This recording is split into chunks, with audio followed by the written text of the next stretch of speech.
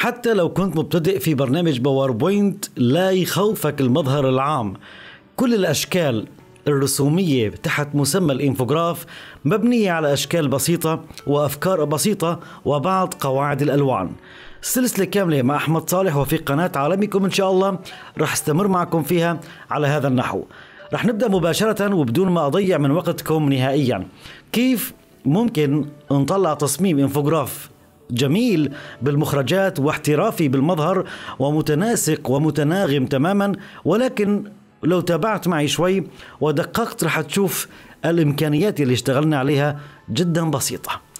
نحن الآن في برنامج بوربوينت مثل ما أنا شايفين بالواجهة اللغة العربية، وأنا مختار بعض الألوان. إن شاء الله وتعالى باللقاء القادم أو بلقاء قريب رح أقدم لكم كافة المواقع اللي ممكن تستند عليها، سواء كان فيما يخص الصور، فيما يخص الأيقونات، فيما يخص قواعد الألوان، بما يخص الفيديو، وكل شيء أنت تحتاجه كمصمم جرافيك في بوربوينت. رح نقدم سلسلة مواقع مجانية وخدمية لكم.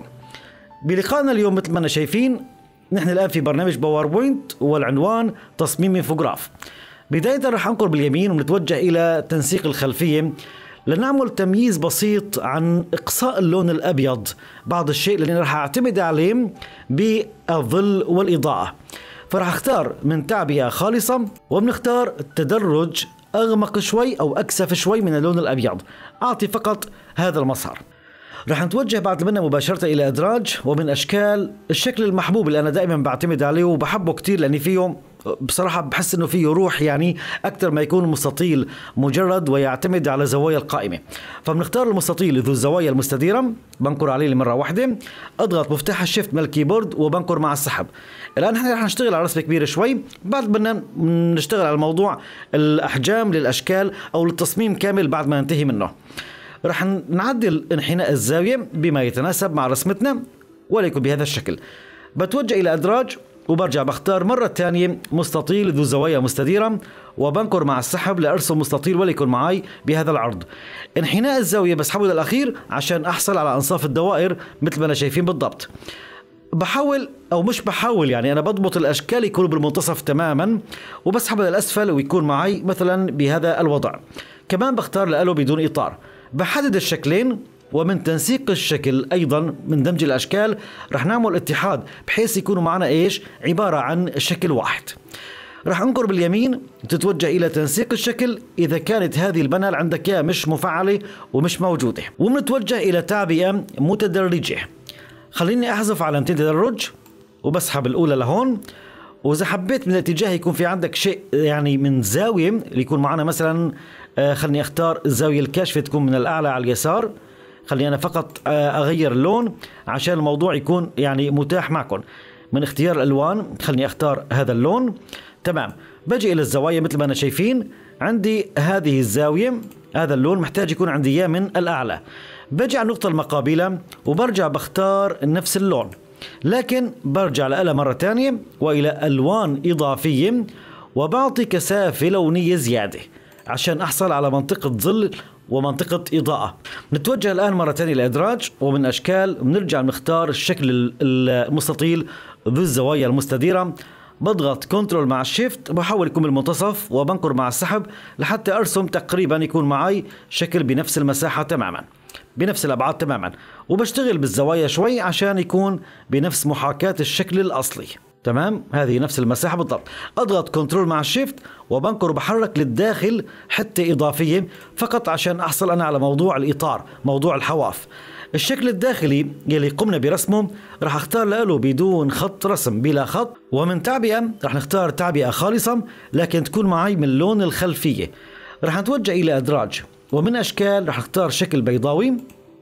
أضغط مفتاح الشيفت وبنكر مع السحب عشان أرسم دائرة صغيرة وتكون هي موضع الأيقونة، رح أحط فيها الأيقونات، بضبطها بالنصف العلوي وبالمنتصف الأشكال بالضبط. بختار الآلة الآن بدون إطار وبنختار تعبئة متدرجة، لكن المنطقة المظللة أنا محتاج تكون عندي إياها بالأعلى، فلهيك أنا رح أعكس الألوان. بداية خليني أعكس الألوان بهذا الشكل. العلامة العلوية اللي هي لونها غامق راح اختار هذا اللون اللي هو اساسا من الخلفية او اغمق حتى، واللون الثاني راح ناخده لون ابيض. بيكون حصلت مثل ما انا شايفين هذا الانعكاس الجميل، اعطاني ايحاء جميل سواء كان هذا الشكل محفور او ما شابه ذلك. لحتى نعزز الرسمة وتكون واقعية بشكل اكبر راح اعتمد على الظل والاضاءة. بجي بضغط على كنترول زائد دي وبعمل شكل تاني منه. الشكل الاول خلينا نكبر لعنده شوي مشان الموضوع يكون واضح لكم بالتمام والكمال. المنطقة العلوية هي منطقة اللون الغامق اللي قلنا هو عبارة عن الظل، ومن تأثيرات بجي بختار النمط الزاوية العلوية اللي هي من ناحية الظل، وبختار لون الظل يكون عندي ايش؟ يكون عندي ابيض. إذا عنا بعض المرور نشتغل بالمتغيرات أو بالأعدادات التأثير نفسه اللي هو الظل أو اللي اعتمدنا عليه اسمه الإضاءة، ففيك إمكانية نقلل الحجم شوي عشان الإضاءة ما تظهر من الناحية السفلية، وأعطي مسافة للأمام شوي لأني محتاج الإضاءة تظهر وين؟ من المكان العلوي فقط لا غير، مثل ما شاهدنا الآن بالضبط. طيب الآن الشكل الثاني اللي قمنا بتكرار نفس المبدأ راح أطبق الشكلين فوق بعضهم البعض، وبختار له من تأثيرات الظل الناحية المقابلة. يعني أنا بجي بختار الظل اللي هو عبارة عن الجهة الثانية من هذا المكان، لكن لون الظل أنا محتاج يكون عندي من لون الشكل نفسه لكن أغمق حتة إضافية فقط لا غير، ما في داعي يكون عندي أسود قاتم. ونفس المبدأ راح نزيد الحجم شوي أو عفوا نقلل الحجم شوي ونزيد المسافة ليظهر معنا الظل بهذه المنطقة وما يكون في عندي ظهور له بهذه المناطق بهذا الشكل بالضبط. خليني أصغر مشان نشوف رسمتها الآن بجماليتها. رح نحدد الشكلين يعني بالنقر والسحب، بحدد فقط الدائرتين وبعمل لهم جروب كنترول زائد جي، وانتهينا من رسمة الشكل أو المكان المعبر عن وجود الأيقونة. بنحدد الآن الرسمة كلها بهذا الشكل وبختار كنترول زائد جي عشان المكون كامل يكون جاهز معنا. بضغط الكنترول مع الشيفت وبنقر مع التحريك للداخل لحتى نحن نصغر رسمتنا على قدر ما نرغب وقدر ما نشاء. كم تعداد حابب تساوي الآن تقوم بإنشاء التعداد. قبل ما أنشأ التعداد رح أتوجه إلى أدراج، ومن أشكال بختار شكل بيضاوي وبنقر مع السحب لأرسم مساحة معينة. بختار له بلا خط رسم وبختار له تعبئة متدرجة وبختاره من لونين، لكن النوع أول شيء بختاره مسار لرسم الظل. شو بنختار؟ مسار، بس أفعل أنه بدون خط رسم. اللون الأول رح نختاره اللون الأسود اللي هو اللون الداخلي. اللون الخارجي بختاره من نفس لون الخلفية بالضبط، وأجعله شفاف في نسبة 100%. موضوع حتى ما يكون معنا الظل بالمركز عاتم جدا داكن، يعني بعطي بعض الشفافية فقط لا غير. رح نعطي مساحة وبسحب الظل إلى أسفل الشكل بالضبط عشان يعطيني الآن هيدي الجمالية برسمة الانفوجراف. بعمل جروب كنترول زائد جي، أضغط كنترول مع الشيفت وبنقر مع السحب لأرسم شكل تاني، وكنترول مع الشيفت وبنقر مع السحب أرسم شكل ثالث وشكل رابع وشكل خامس. لنصغر شوي وعمل الضبط للمساحات بالعموم. حددناهم كلياتهم، أضغط شيفت وبحرك لليسار تمام حتى إضافية. جميل. وبنتوجه إلى المحاذاة وبعمل يعني هون عندي شيء اسمه توزيع أفقي لحتى يكون المسافات بين الأشكال هي ذاتها ونفسها. الآن باختصار رح نغير موضوع الألوان. بجي إلى الشكل الثاني وبختار الشكل الخلفي وبجي إلى النقطة الكاشفة منه وبغير اللون. بجي إلى أداة اختيار اللون وبختار هذا اللون، والنقطة الغامقة رح أرجع أختار نفس اللون وبرجع مرة تانية إلى ألوان إضافية. هذه ألوان إضافية ومنزيد بالكثافة اللونية. بيجي الشكل التالي نفس المبدأ، المنطقة اللي فيه أو التدرج اللوني اللي فيه اللون الكاشف بجي بختار اللون من اللوحة اللي الألوان أنا مجهزة، واللون الغامق بجي بختار نفس اللون لكن برجع مرة تانية إلى ألوان إضافية وبزيد بالكثافة اللونية. ممتاز. نجي للشكل التالي نفس المبدأ، بحدد النقطة الكاشفة، اختيار اللون، بجي بختار اللون، والنقطة الغامقة المعبرة عن الظل بختار نفس اللون ومن ثم ألوان إضافية وبزيد بالكثافة اللونية. وأخيرا هذا الشكل بجي إلى النقطة الكاشفة وبجي إلى اختيار اللون وبختار اللون يلي ضمن العائلة وبرجع بالنقطة الغامقة بختار نفس اللون، لكن برجع إلى ألوان وبعطيه كثافة لونية. بيكون حصلنا على تصميم انفوجراف جميل وابداعي رائع جدا جدا. بصراحة يليق فيكم هذا الاهتمام اني اعطي بهذا التفصيل والى هذا المستوى. ومثل ما انا شايفين بالضبط حضرتك ولو تمعنت بهذه الخطوات راح تشوف انه ما في شيء صعب اطلاقا، ومطلوب منك فقط المحاولة والتقليد والتكرار. وهذه الخطوة الأولى في قواعد أو من قواعد اكتساب مهارات التصميم الانفوجراف. قلد وكرر وعلى 100 مهلك لنأخذ هذه المهارات، ومن ثم تبدأ بتشكيل تصاميم مبتكرة وجديدة بما يتناسب مع مشروعك ومحتواك. على العموم رح نبدأ الآن بوضع النصوص. رح نتوجه إلى أدراج، ومن أشكال وورد آرت بختار أحد الأشكال، خليني أسحبه على الأطراف شوي. رح نصغر حجم الخط ونشيل الظل، ومنصغر حجم الخط وليكن معي إلى 12 11 لا بأس. ورح نكتب الصيغة المعروفة هي اللورين، سبق وتكلمنا عنها كتير. بفتح القوس بختار وليكن عندي 3.4 وبسكر القوس وبنقول له انتر. الآن هذه الفقرات اللي ظهرت لي أضغط كنترول مع الشيفت ورح نصغر شوي لحتى ناخذ منها أي نص أنا محتاجه. فخليني على سبيل المثال أنا أحذف كل شيء ماني محتاجه وليكن، وأعيد فقط عندي العنوان وهذه الفقرة. العنوان رح ناخذه كنترول اكس، تمام، يعني رح يكون معنا بمعزل عن هذا النص، تمام. بضغط كنترول وبكرر وبعمل لصق للعنوان بهذا الشكل. موضوع الفقرة رح نصغر حجم خطها شوي أو رح نزيل منها بعض النصوص، وهذه عبارة عن نصوص تجريبية فقط عشان تشوفوا المحاكاة لما أنتم رح ترتبوا نصوص والمواضع، فنستخدم نصوص تجريبية لهذا الأمر فقط لا غير. بالنسبة لموضوع العنوان نفس المبدأ، رح اسحبه لهون. أول شيء بغير اللون وبكبر حجم الخط الآن بما يتناسب. بختار حالة الأحرف تكون عندي إياها كبيرة، بنعمل بولد جميل، وبصغر بالكنترول والشيفت المساحات الزائدة اللي أنا ماني محتاجها، تمام. وبضبط فقط يكون عندي إياه إيش بالمنتصف بالضبط، منتصف الشكل تماما.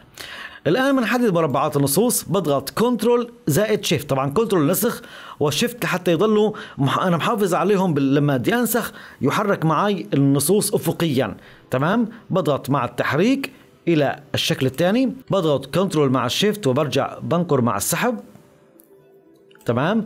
برجع بضغط كنترول مع الشيفت وبنكر على الحواف، وبدي أركز على التحديد مع التحريك، وأيضا كنترول مع الشيفت وبنكر مع التحريك، تمام. بيكون احنا الآن جهزنا النصوص للأشكال كاملة.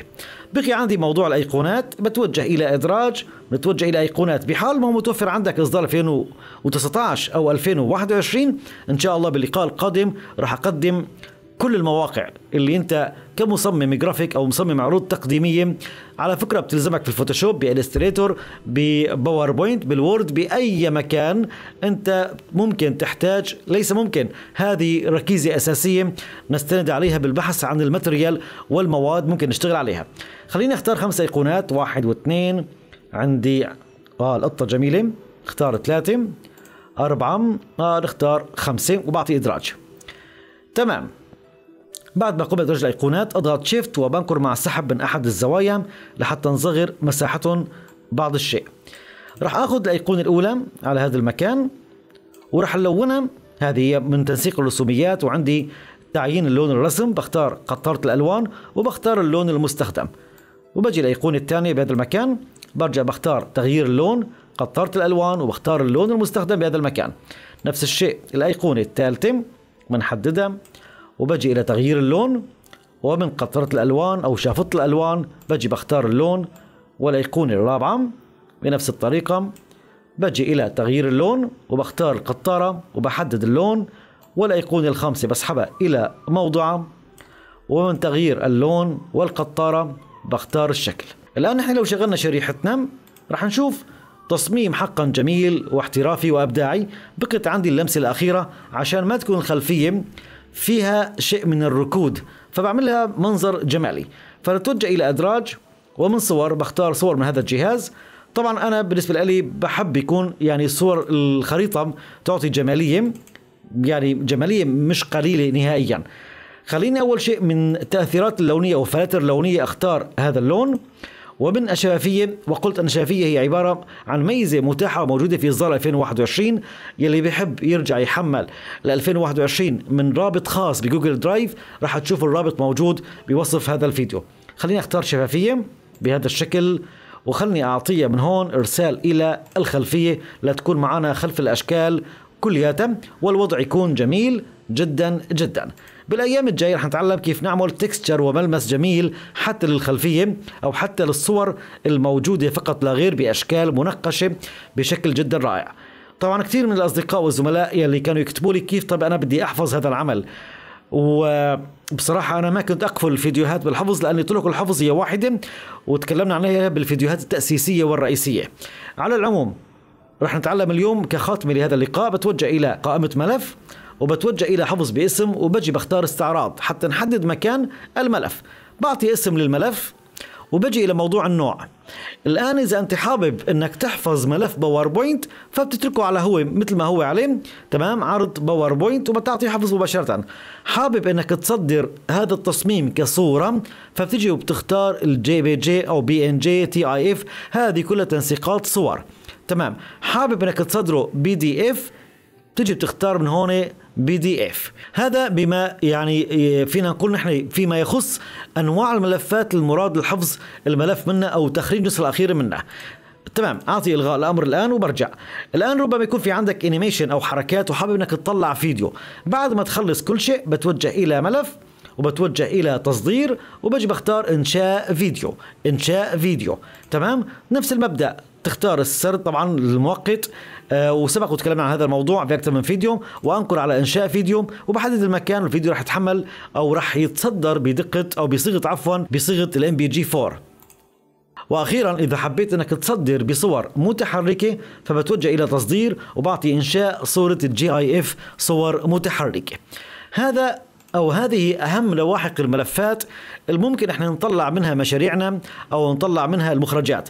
بتحب انك ترسل صورتك على الفيسبوك فأنت محتاج انك صورة مش عرض تقديمي، محتاج تعرض أمام الشاشة على شاشات العرض أمام جمهور وتدريب أو أونلاين وتعليمي أو تدريبي أو ما شابه ذلك، فأنت محتاج يكون عندك الملف بوربوينت. وإذا حابب انك ترسله إلكترونيا الناس تقرأ منه وتتصفحه أو للطباعة فأنت بتصدره إيش؟ بنصدره بي دي اف. حابب يكون في انيميشن ويبقى شغال حتى يلي ما عنده باوربوينت يشتغل معنا على الواتساب على الهواتف على كل شيء، فبصدره اما الجي اي اف او بنصدره فيديو. واخيرا احبابي اتمنى ان شاء الله اكون قدمت لحضراتكم الشيء الجميل والنافع واللائق فيكم كالمعتاد، فتكرما لا تنسوني من الدعاء بداية والتفاعل على هذا المحتوى حتى نقدم دائما المزيد، ودمتم برعاية الله، والسلام عليكم ورحمة الله وبركاته.